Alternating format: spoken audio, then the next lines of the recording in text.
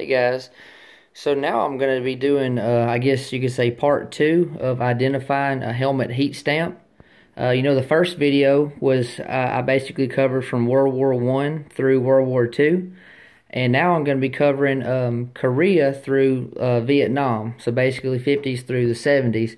Now honestly, I already made this video. I made it yesterday when I made the first video, but for some reason, I guess you could call it technical difficulties, and my video didn't save, and I'd already put everything back up, and now I'm having to do it again. But it's all good. Hopefully everything goes well with this go around. But I'm going to go over, there's a little bit to cover in Korea, and then there's quite a bit in the Vietnam era helmets, so let's get started. This first helmet here is a model 1951-1952 Korean War era made M1 helmet made by McCord.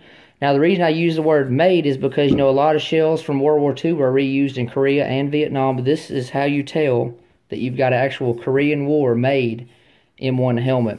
Now I want to say, from after World War II, really after late 1944, right at the tail end of 44, that's basically when front seam ended. So you will not have a Vietnam era made or Korean War era made front seam helmet. It will be a World War II refurbished one and reissued. So it's always going to be rear seam. And one thing I want to say is in the Korean War era helmets, they always started with the letter M. Now there is an MW, which stands for Motor Works, which I don't have one of those, or I would include it in the video. But Motor Works, I'm not sure exactly how many of those are produced, but McCord made, I've seen somewhere maybe around 1 million or so, just kind of estimations there. But there would always be a letter M at the beginning of the heat stamp. I'm going to try my very best with the camera work here, but I don't know how good I'll be able to pick it up or not. But before the, basically the start of the heat stamp, I don't know if it's going to show it, but it's the letter M, and then there will be a space, just open space basically, and then, 2 numbers in a letter or 3 numbers in a letter or whatever, which this particular helmet is M space 80A. So you see, it wouldn't be just M80A, it would be M, and then there would be a space there, and then 80A. So if you've got a helmet that's, it'd be rear seam swivel bell, and it starts with the letter M, then you've got you a Korean War era made, early 1950s made helmet shell. And also if it's MW, it's like I said, I don't have one of those, that'd be Motor Works, but like I said, you will not have a Korean War or Vietnam era front seam made helmet. It would be a repurposed helmet. So like I said, this is how you tell if you got the model 1951-1952 M1 helmet. You'll have your letter M, and then the heat stamp. And so that's basically how you tell that.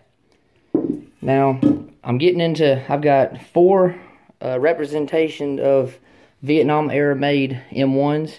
These first 2 are made by Ingersoll, and the reason I've got 2 for this particular maker is I'll give you a little bit of history. The Ingersoll is one of the 3 companies that produced M1 helmets during the Korean War, mid 60s to late 70s, and they made around 3.2 million helmets. It's like 3,174,000, something like that, but close to 3.2 million. And they were produced from 1965 to 1968. And one thing about the Ingersoll helmets is the font. And when I say font, I mean the type of numbers and letters that are used, the appearance of the numbers and the letters.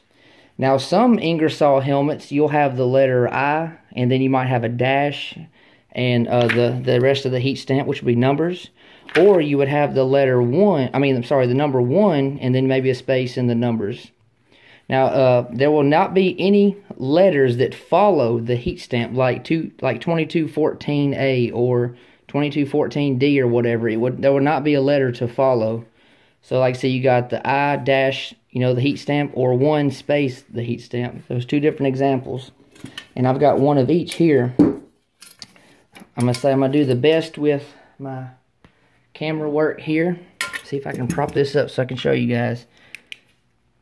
Here's the heat stamp. Let me see if I can show you. There's a 1, if you can see that. Then there's a space, 1 space, 1054.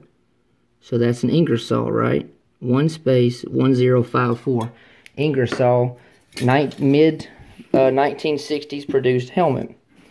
This next one here, I'm going to show you. This one has a cover on it. If I can open it up here, I'll show you. Here's another one. Now look. See, this one is the letter I. This is not a 1. It doesn't have the little line that makes the point of the 1. It's an I and space 2214. You can see that. I'm going to do the best I can with my camera work, but I'm trying to use this flashlight to help bring it out. See, it's definitely letter I, but then you look where I said there's a 1. If you can tell, it's got the little line that comes down at the top to make it the number 1. So I space 2214. So the I at the beginning and the number 1 are both representations of Ingersoll made helmets. So if you've got one of those, then you've got a 1965 to 1968, made Ingersoll Vietnam helmet. It'll say to be rear seam, like I said, no more front seams, right? Now that covers Ingersoll.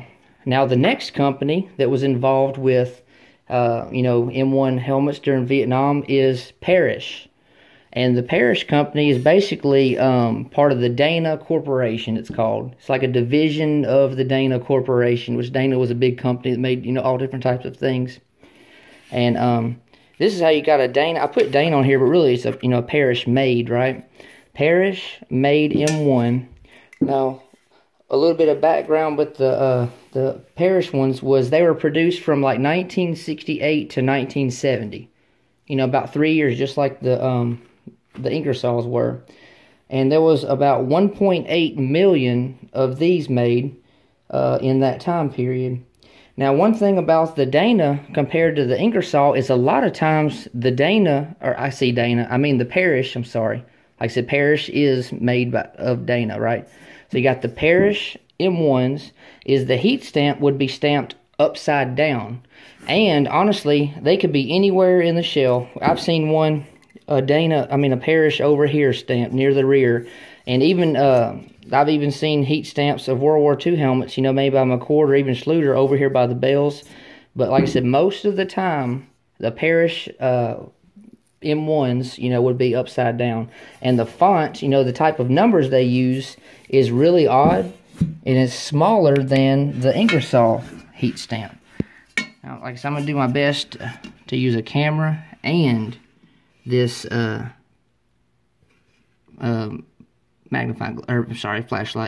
But anyway, if you can see that, you see you got 6521 right there. 6521. Now, the Parrish M1s would not have had a letter before or after. I've never seen a representation of that. It's just strictly numbers. And they're very small, they're shorter, smaller numbers than the Ingersoll.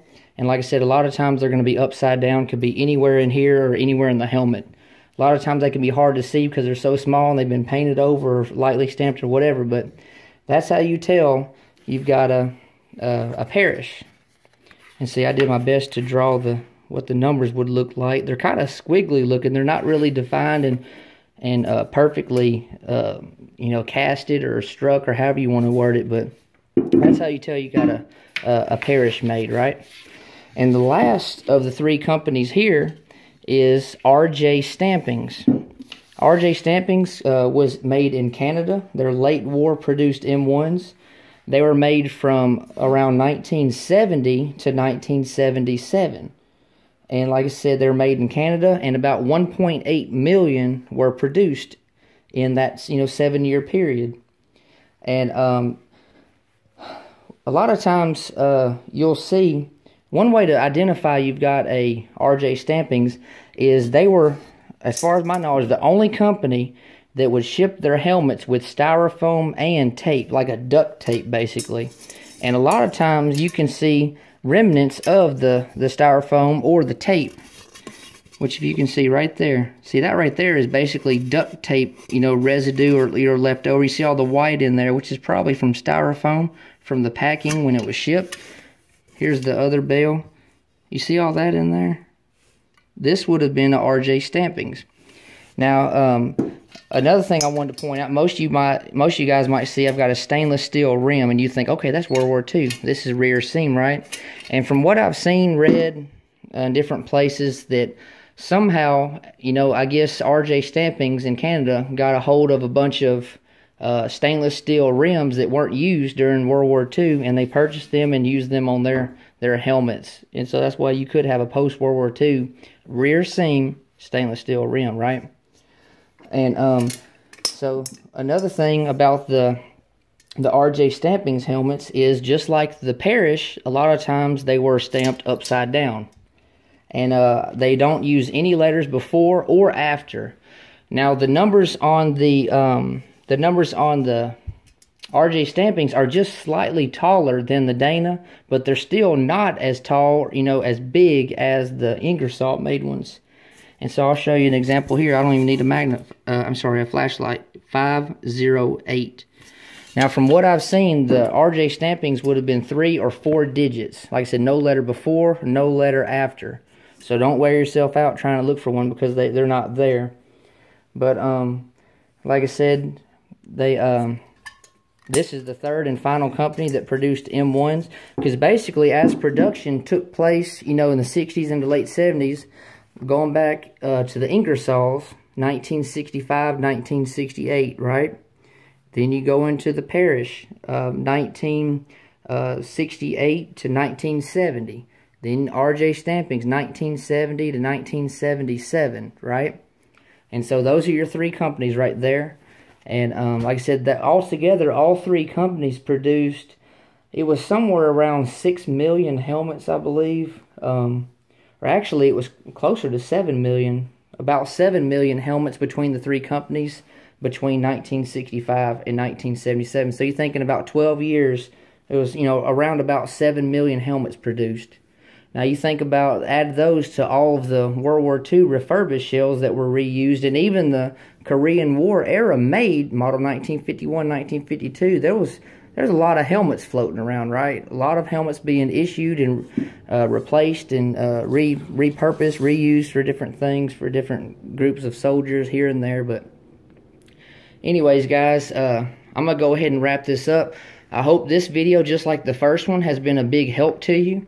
I enjoy making videos like this. I've mentioned I can be kind of long-winded, but I just try to get as much information out there as I can. I want to be thorough and easy to follow, I guess. So if you have any other questions, you know, I'd love to answer them for you guys. Hopefully, like I said, you can save this video also maybe in your favorites and share it to your buddies, or, you know, or whoever, and get this information out there.